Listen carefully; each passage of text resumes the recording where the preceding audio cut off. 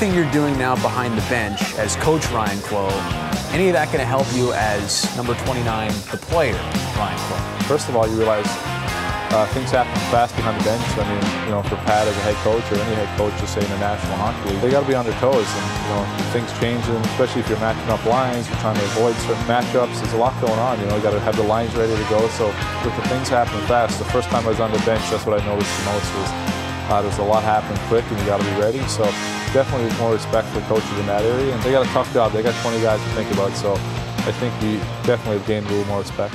There you go. There you go. That's the way to use it. There you go. You got the front guy. The forward got the guy coming back door. That goes to the forward, okay?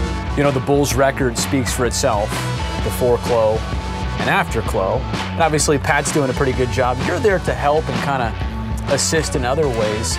Do you feel like you're seeing the impact that you're having on this team? Do you feel the reward of being a coach? Well, as it went on, I realized that, like I said, I just wanted to be behind the bench and just kind of every now and then give my 2 cents worth. But I felt like the guys are so open to new things, and they're sponges, and they want to learn, they want to get better, and they just want to win. So if there's a guy in front, you got him. This guy? And yes, what about the guy in the well, front? Soba's coming. Okay, the other just... Yeah. Work back now. Stay up. That's it. Stay up again, kicker. Atta boy. I know we heard some strong language tonight. Use that point tonight, boys. Use the top tonight. Are you holding anything back?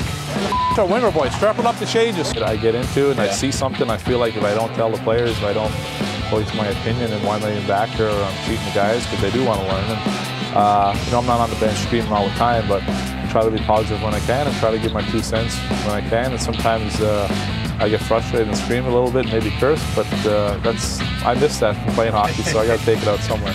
There you go. Drive! Drive, Bowers! How about 2 of the breakouts? Like the first one, Sova comes at the guy, kicks it out to Dino, kicks it out to Andrew. See how much time he had?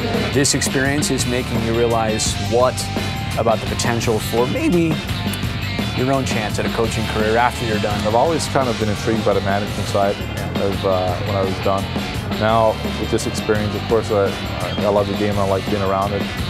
This coaching side has been fun. I mean, it's just fun to see the players get better and, you know, as a team improves and stuff. But on the other hand, the one thing I realized is that how much I miss playing, and I'm certainly not ready to step behind the bench or anything yet. And I feel like, you know, that passion to still play is definitely still there, so I miss it.